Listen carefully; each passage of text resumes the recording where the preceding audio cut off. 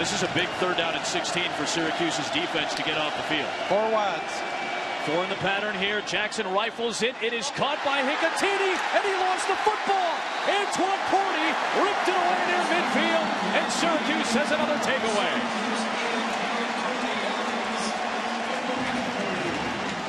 It's another forced fumble. And that's the only way Syracuse is going to hang in here. They've got to keep moving the ball. They had a missed opportunity before. But here's another perfect throw by Lamar Jackson.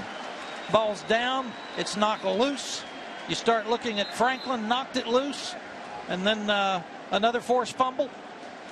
These guys are playing hard. Antoine Cordy is a guy that started 14 straight games. He's a heady football player. I know he got beat by James Quick early, but he is a really good football player.